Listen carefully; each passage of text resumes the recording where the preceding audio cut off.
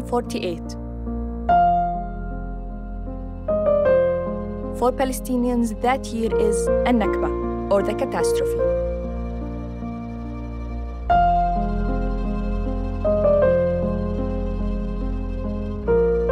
When hundreds of thousands were forced out of their homes.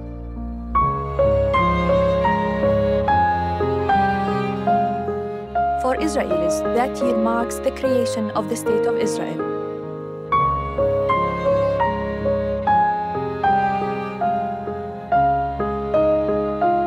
As a filmmaker and as a Palestinian, this documentary series was my way to understand the events of the past that are still shaping the present.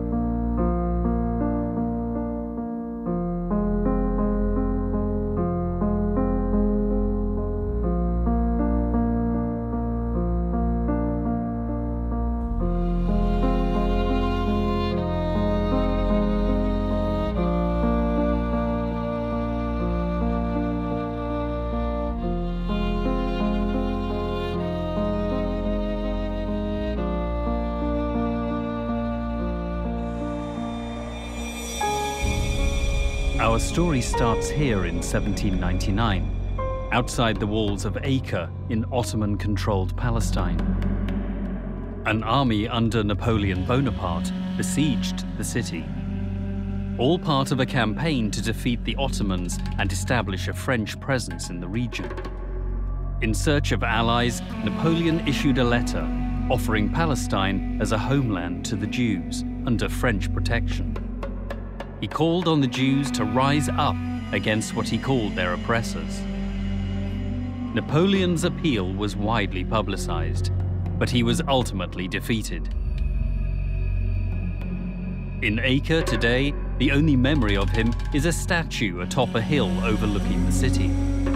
Yet Napoleon's project for a Jewish homeland in the region under a colonial protectorate did not die. 40 years later, the plan was revived by the British, this time as a means of thwarting the rising power of Egyptian governor Muhammad Ali. In 1840, British Foreign Secretary Lord Palmerston wrote to his ambassador in Constantinople, urging him to convince the Sultan and his entourage to open Palestine for the immigration of Jews. At that time, there were estimated to be no more than 3,000 Jews in Ottoman-controlled Palestine. Over the years, Jewish immigration to Palestine increased, helped on by wealthy benefactors. One of these was the French aristocrat Baron Edmond de Rothschild. He began visiting Palestine in the 1880s and became one of the Jewish community's leading sponsors. He spent over 14 million French francs to establish 30 Jewish settlements. The most important was Rishon LeZion, founded in 1882. Today, the remains of Baron de Rothschild lie in a mausoleum in northern Israel. It's a popular site for Israeli schoolchildren learning about the wealthy patron who bankrolled Jewish settlement building in Palestine over 100 years ago. In 1885, the term Zionism was first coined by Austrian writer Nathan Birnbaum. It's derived from the word Zion, one of the biblical names for Jerusalem. Zionism came to mean the establishment of a Jewish homeland in Palestine, but not all Jews supported this. طبعا كان في طائفة يهودية في البلاد تحت الحكم العثماني، بس هذا ما كانوا صهاينة، هم كانوا يهود محليين. أما اليهود اللي أجوا من أوروبا، خصوصاً من شرق أوروبا هذيك الوقت في أواخر القرن ال19، كان بدهم يبنوا صهيوني يهودي جديد.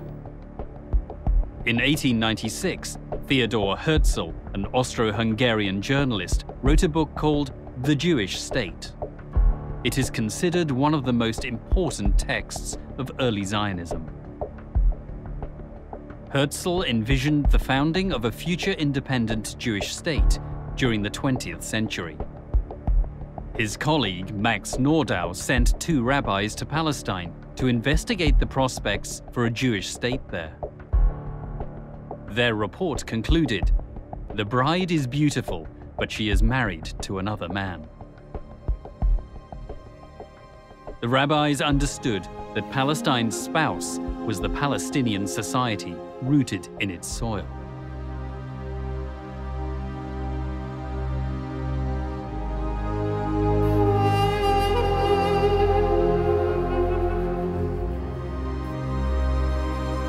In 1897, Herzl, with Birnbaum and Nordau, convened the first Zionist Congress in the Swiss city of Basel.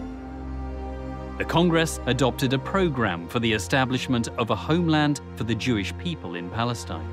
إنما هرتزل بدأ يدعو رسمياً وعلناً لإقامة هذا الكيان، وثانياً اتصال بدول العالم الكبرى آنذاك في أوروبا بشكل خاص حتى تحمي واحدة منها تحمي هذا الكيان. فهرتزل هو أبو الدولة الصهيونية ما في شك، لكنه ليس مبدع الفكر الصهيوني. هو ما عقد مؤتمر لهذه الدول معاً واتفقت الدول على دعمه. هو كان يثير التنافس بين دولة وأخرى، كان يكذب على دولة أنه أنا سأكون معكم إذا أسستم دولة إسرائيل ضد الدول الأخرى، أنا أؤمن مصالحكم على حساب مصالح الدول الأخرى. In 1907, the British government set up a committee to devise a strategy toward the Muslim Arab population of the Ottoman Empire. The committee's report, submitted to British Prime Minister Henry Campbell Bannerman in 1907, recommended establishing a so-called buffer state in Palestine.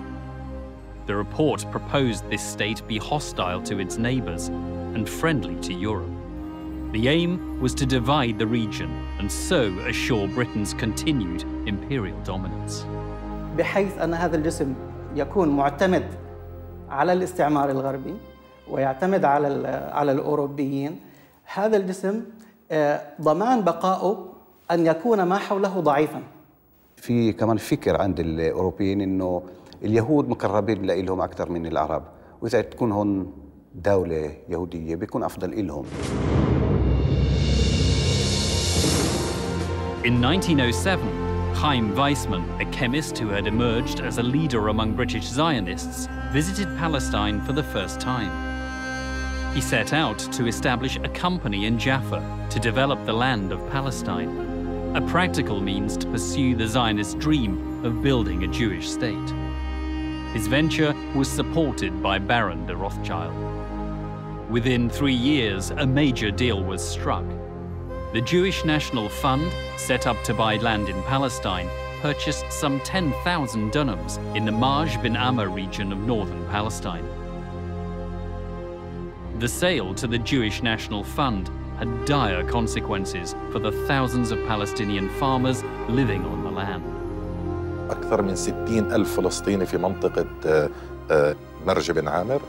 إذا كانت النكبة تعني ترحيل الإنسان الفلسطيني من أرضه والاستيلاء على أرضه في القوة ضمن هذول المركبين، فحقيقة النكبة بدأت عشرات السنين قبل 48. A more drastic form of colonialism than the average classical European colonialism, in the sense that their purpose was actually not so much only to exploit the locals, but to drive them out. From the very early moment that the Zionist movement targeted Palestine as the place for Jewish independence and statehood, and it was clear that there were Palestinians on the land, the Zionist leaders and common people alike got used to the idea that the only way of making Palestine a Jewish state is by causing the Palestinians to leave.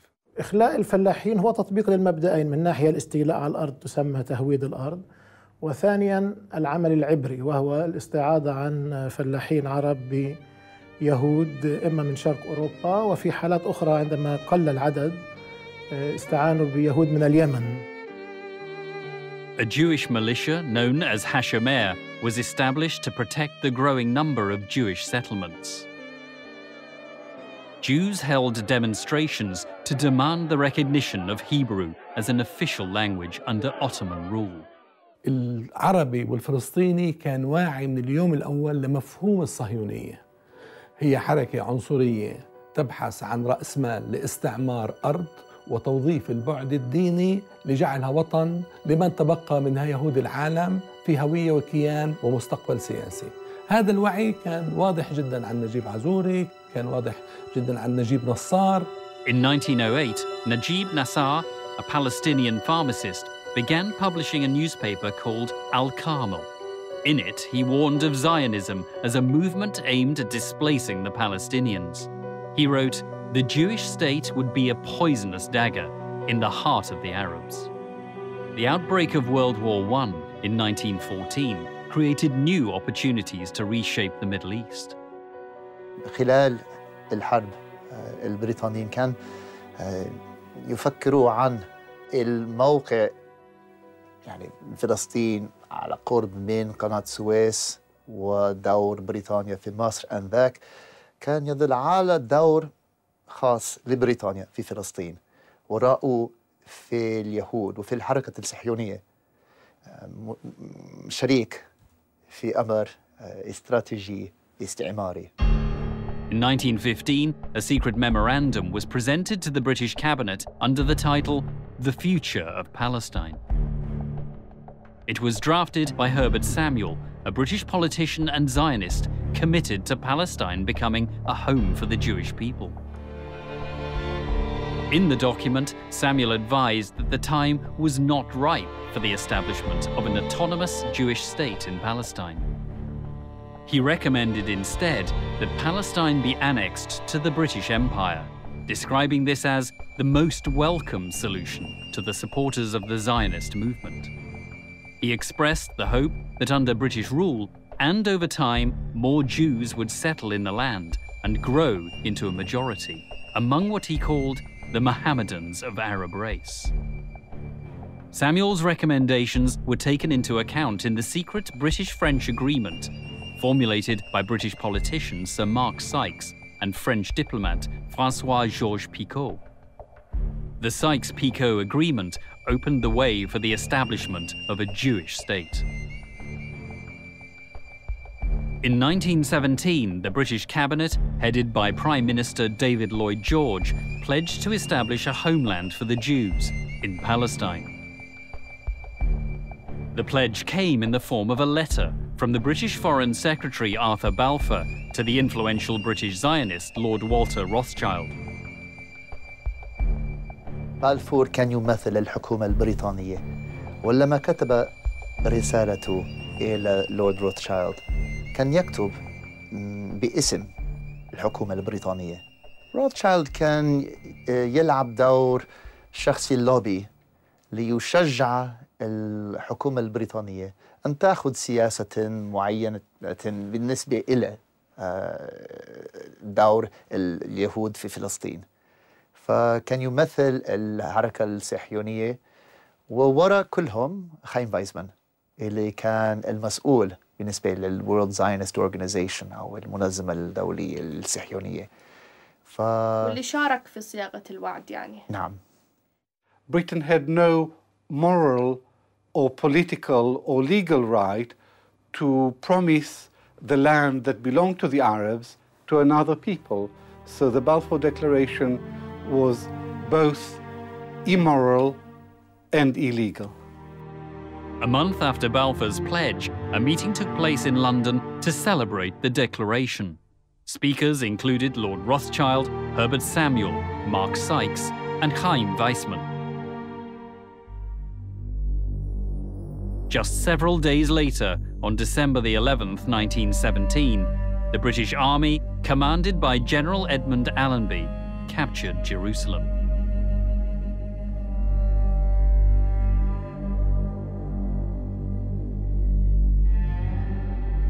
Entering the Holy City alongside Allenby was a Jewish military unit, established under British auspices. One member of this unit was David Ben-Gurion, who would later be Israel's first prime minister. The unit also included Ze'ev Jabotinsky, a future Zionist leader, as well as Nehemiah Rabin, soon to be father of young boy Yitzhak Rabin. Within a month, General Allenby welcomed Chaim Weizmann in Jerusalem. There were approximately 50,000 Jews in Palestine at this time, 10% of the population, among 500,000 Arabs. The Great War ended in 1918, and preparations were made for a peace conference in Paris. President of the United States, Woodrow Wilson, commissioned an investigation into the non-Turkish areas of the former Ottoman Empire. The commission was headed by the academic Dr. Henry King and the politician Charles Crane. When it was eventually published, the Crane-King report proved to be political dynamite. The report stated that the non-Jewish population of Palestine, nearly 9/10 of the whole, was emphatically against the Zionist program. The report went on to warn that anti-Zionist feeling in Palestine and Syria was intense and not likely to be flouted. It divulged conversations with British officers who suggested a force of not less than 50,000 soldiers would be required to initiate the Zionist program. The authors judged all this as evidence of what they described as a strong sense of the injustice of the Zionist program. The report concluded Jewish immigration should be definitely limited, and the project for making Palestine distinctly a Jewish commonwealth should be given up. The Crane-King report fell on deaf ears.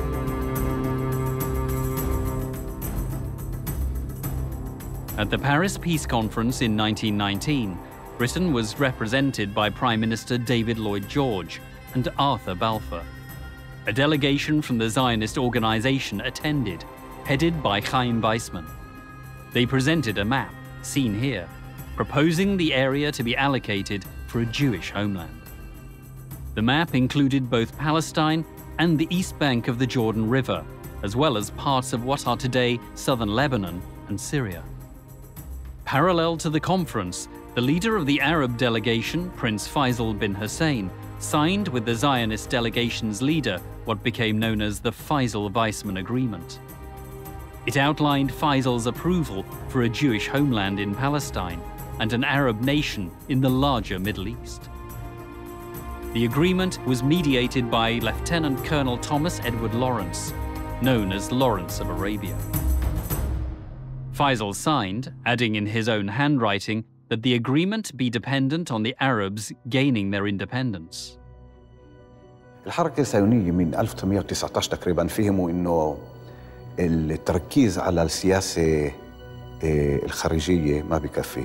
يعني مضبوط لنا علاقات كتير كويسة في لندن، في لنا مكتب في نيويورك وواشنطن، ولنا ناس في برلين وفي باريس والى اخره. بس احنا فيهم ناس واحنا لازم او نتفق معهم، بس نيجي لإشي معهم لازم ناخذهم بعين الاعتبار على الاقل.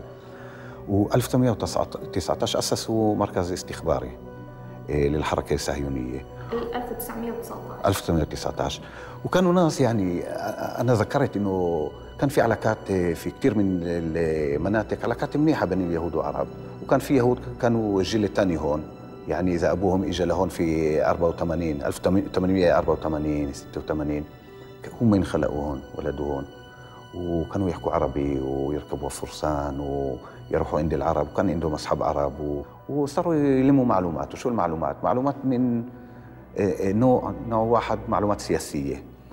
شو الرأي العام؟ هل بدهم يوافقوا مع المشروع الصهيوني أو لا؟ وين في أراضي فاضية؟ وين في ناس ممكن يبيعوا أراضي لليهود؟ هذا كان الشيء الثاني. حكي الثالث بنقدر نقول كان إذا في خطة لمهاجمة يهود بمنطقة معينة، يكون واحد يقول لك يعني جماعة قعدوا عندنا وحكوا بكرة بدنا نروح عن مستوطنة معينة ومع بارودة، هو يروح يحكي لأصحابه اليهود. In 1920, the first British High Commissioner for Palestine was appointed. Controversially, London selected Herbert Samuel for the post. Samuel was a committed Zionist. Many suspected he would set out to implement what he had proposed 5 years earlier, by favoring Jewish immigration to transform Palestine into a Jewish homeland. In 1922, the League of Nations formalized British rule in Palestine. The second clause of the British Mandate document, approved by the League of Nations, stipulated, "The British Mandatory shall be responsible for placing the country under political, administrative, and economic conditions that will secure the establishment of the Jewish national home." British High Commissioner Herbert Samuel decreed Hebrew as an official language of Palestine alongside Arabic and English. The letters E and Y were added to the word Palestine in Hebrew as an abbreviation of the words Eretz Yisrael, meaning land of Israel. هربرت سامويل تحت إشراف الانتداب البريطاني هو الذي خلق إسرائيل قانونا، وضع القوانين حوالي 100 قانون لكي يمكن تسريب الأراضي العربية إلى يد اليهود. ثانياً، سمح لليهود بأن يكون لهم نظام تعليم منفصل عن نظام حكومة فلسطين. وأهم ما عمله الإنجليز أن سمحوا لهم بأن يكون لهم جيش منفصل. أنا أتكلم عن 1920. Britain provided the muscle under which they could simply emigrate. I mean, they couldn't have immigrated were it not for the British presence. Because the crucial battle in the early stages was simply getting Jews into Palestine and acquiring land. They couldn't have done that without British government's sponsorship. الانتداب البريطاني أخذ أهم شيء، البشاع والمتروكة والمملوكة للحاكم، وملكها للحركة الصهيونية في المستوطنات فورا. السلطة البريطانية كانت تعطي منح أراضي لليهود حتى يسوي الكبوتسات وهالشغلات هاي كلها، واحنا نشوف هالاشياء، مش ما نشوفها لكن ما نوعاهاش. يعني انا في جيلي في هذاك الوقت. وحموا الوكالة اليهودية التي كانت شبه حكومة لليهود أيام الانتداب، وأعطوها كل المساعدات العسكرية والمادية، وساعدوها على إخفاء نفسها. فهي مهارة صهيونية، مؤامرة بريطانية، وإلى حد ما وآسف أن أقول غباء أو بساطة عربية فلسطينية.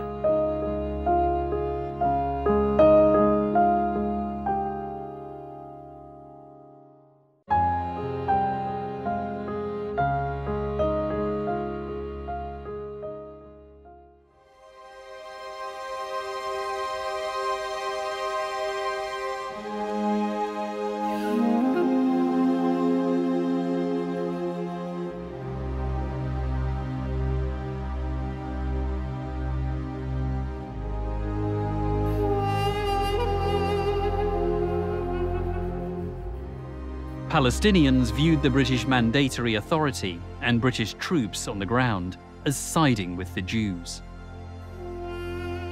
More and more Palestinian farmers, expelled from farmlands, began to join newly formed revolutionary groups. In 1921, Palestinians organized large demonstrations against Jewish immigration.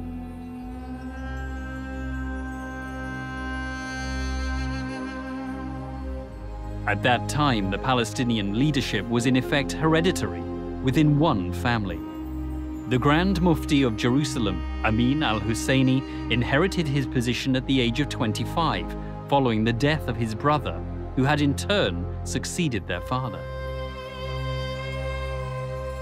The leadership sent successive delegations to London to discuss the Palestinian question. الحركة الوطنية الفلسطينية في كل وقت كانت تعمل على أن تجمع الصيف والشتاء تحت سقف واحد، الحفاظ على صداقة بريطانيا في جانب ومعاداة الحركة الصهيونية في جانب آخر، وهذا لا يمكن أن يستقيم. نخبة دقيقة جدا، رقيقة جدا بالعدد يعني وبالتعليم، تقابل نخبة إمبراطوريات. يعني اليهود في بداية القرن العشرين نخب إمبراطوريات فعلا. يعني تقريبا في كل منطقة وكل لقاء للمؤسسات الفلسطينية اللي أسست هذيك الفترة، مثلا اللجنة المسيحية المسلمية وكل المؤسسات والمجلس الإسلامي الأعلى والهيئة الإسلامية، كل المؤسسات بعد كم من ساعة من الجلسة كان في تقرير لليهود هيك وهيك حكوا هذا رأيه هيك وهذا ممكن تشتغلوا معه، هذا عدو إلكم وهذا ممكن تشتروه بالمال وإلى آخره، والتقارير يعني موجودة بالأرشيف الصهيوني. The changes on the ground in Palestine can be noted in the British government's report to the Council of the League of Nations in 1925.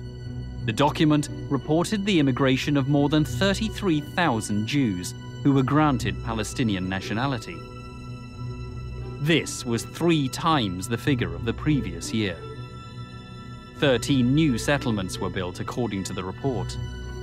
A Jewish labor union called the Histadrut had been set up under the direction of David Ben-Gurion, and the Jewish town of Tel Aviv was accorded municipal autonomy. In addition, the Hebrew University was officially opened in 1925 at a ceremony attended by British High Commissioner Herbert Samuel, the former British Foreign Secretary Arthur Balfour, and the head of the Zionist organization, Chaim Weizmann. As Weizmann's guest, Balfour visited a number of Jewish settlements. In Jerusalem, he met with Samuel and Allenby, the 2 men who had helped implement the policy he himself had laid out 8 years earlier in the famous Balfour Declaration.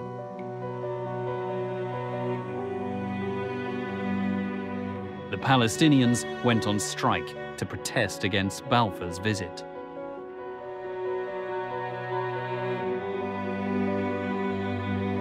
They raised black flags to signal their opposition to the policies Balfour had set in train. The Palestinians were in somber mood. Not so the Zionists. الصورة المشهورة بتلاقي سيدة من الخليل حاطة 3 حجابات، سيدة في القدس حاطة حجاب واحد معظم وجهها مبين تحت الحجاب، والوطنية المسيحية فيش حجاب، وماشيين مع بعض وراحوا على بيت المندوب السامي واحتجوا واعترضوا. Weizmann congratulated Samuel for his work towards the establishment of a national Jewish homeland.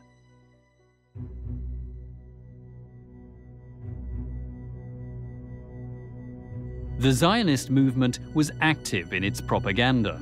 This film, in French, showed the map of Palestine with areas highlighted as land the Zionists claimed to have acquired as of 1925.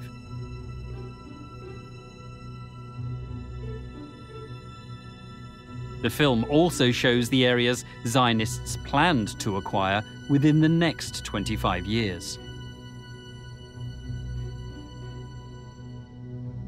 In the summer of 1929, ardent Zionist groups organized a gathering at the Wailing Wall in Jerusalem, known to the Palestinians as Al-Burak.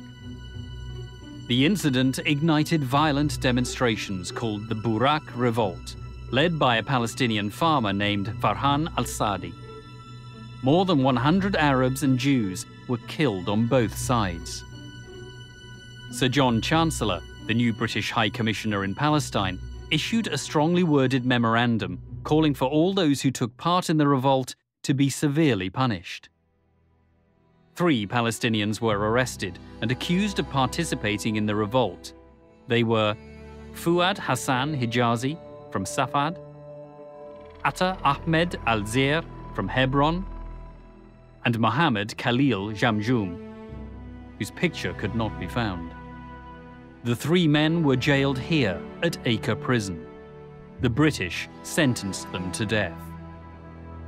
Arab delegations pleaded for their sentences to be commuted.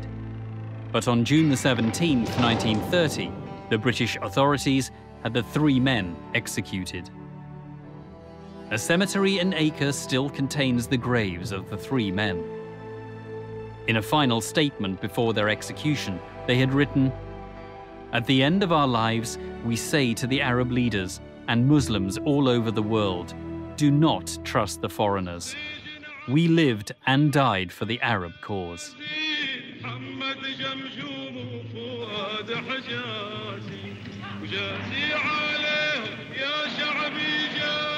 Such sentiments of anti-colonialism and pan-Arabism would become increasingly common in subsequent decades.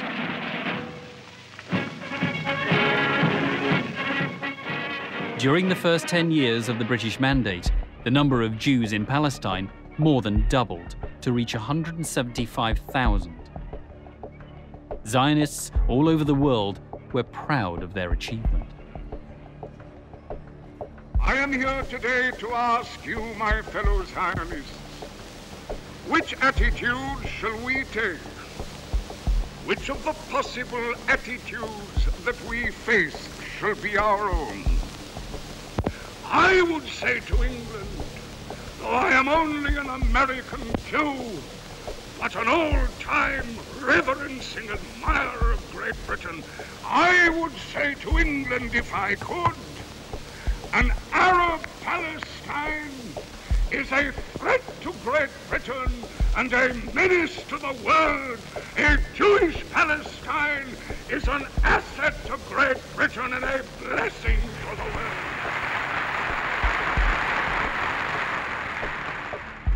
Ladies and gentlemen, the toast is health and long life to the Right Honourable Lloyd George.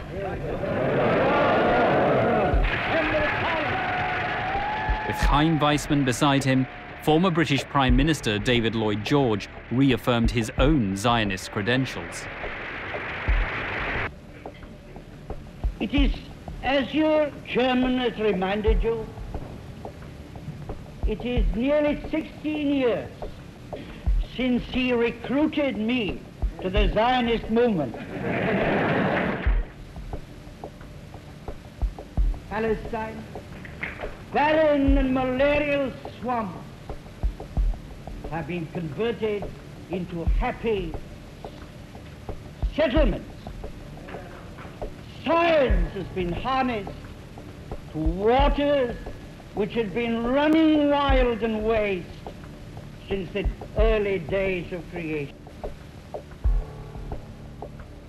Without vegetation and without life, empty desolation, that is Palestine. British news bulletins at the time described Palestine as akin to a desert. The reality was very different.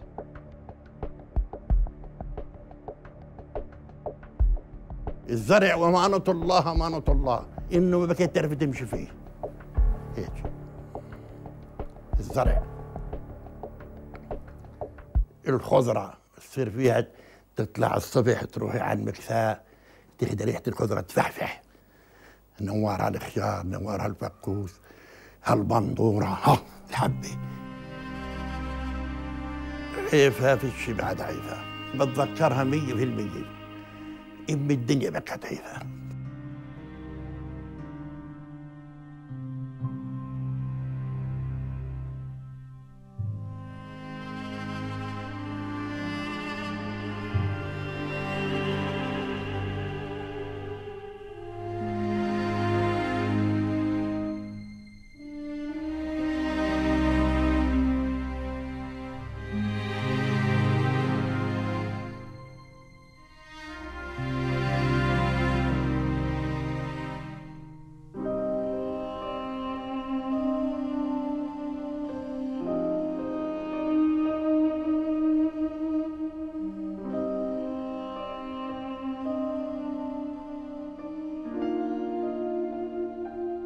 بالنسبة لي طبرية أجمل مدينة بل أجمل مكان في العالم. المسيح لم يقم في مدينة طبرية، إنما أقام حول مدينة فيها عمل معظم معجزاته على مياهها مشى.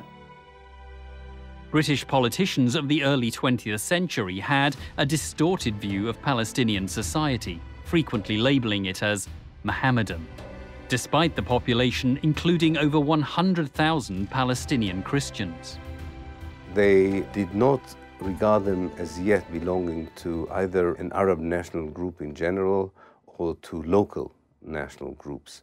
The only way they were able to view them was as a religious group of believers. So I think they missed the point, for instance, that Christians and Muslims actually founded a new identity, not a religious one, but a national one. حالة المسيحيين الشرقيين غير موجودة. هنالك مأزق لدى الاستعمار عندما يستخدم التيولوجيا المسيحية في الرؤية المنطقة والشرق الأوسط اللي أدت إلى تبني الصهيونية فيما بعد، مأزق في التعامل مع المسيحية الشرقية. يعني هذه تشكل مش موجودة في عالمه، ولذلك يحاول أنه ينكر وجودها أصلا، يعني لأنه مجرد وجودها بتربك كل الصورة.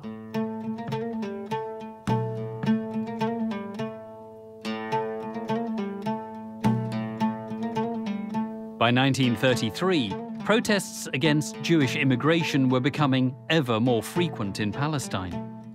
Women took part side by side with men. The British authorities cracked down on demonstrations and arrested thousands. Many were killed and wounded.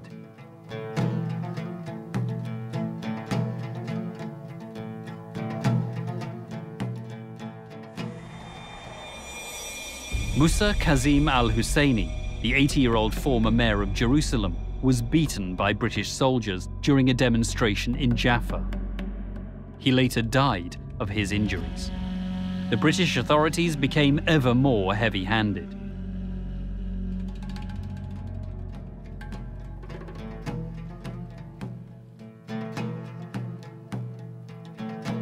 This letter was written by a Palestinian policeman condemning the behavior of his British senior officer, John Faraday. A number of other complaints were filed against Faraday. The officer was never charged. 4 years later, Faraday was awarded the King's Police Medal for his valuable services in Palestine. عدم رغبة بريطانيا بمنح المطالب الوطنية للشعب الفلسطيني وعدم رؤيتها للشعب الفلسطيني كمجموعة قومية وطنية ذات حقوق ومعاملتها على أساس إنها طوائف أدى في حين عاملت الوكالة اليهودية على أساس أنها ممثلة لمجموعة قومية. كل هذا مجتمعا أدى إلى تفاقم الوضع والصدام مع بريطانيا. Only still images of the Palestinian demonstrations are available in the archives.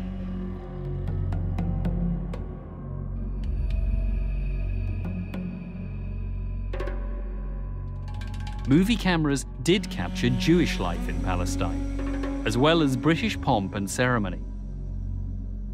This footage shows the Star of David flag over the Tel Aviv municipality building. This is footage of work in the diamond factories of Tel Aviv. And this footage shows the flow of new immigrants and the building of new settlements.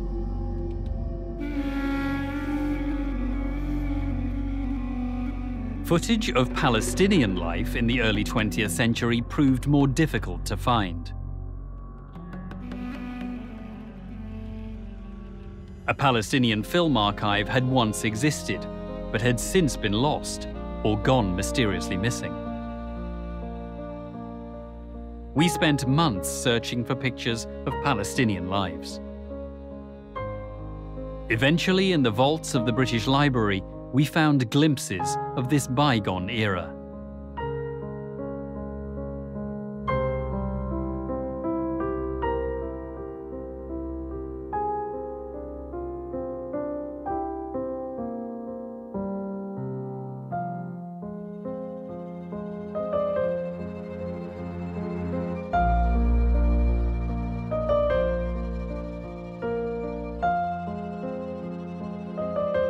Most of the Palestinians, intellectuals, leaders, journalists, were still unaware how determined the Zionist movement is of dispossessing them from Palestine. In the 1930s, the number of Jews immigrating to Palestine began to increase significantly. From 4,000 in 1931, the figure jumped to 9,500 the following year. In 1933, the number rose to 30,000. In 1934, 42,000. And in 1935, a further jump to 62,000.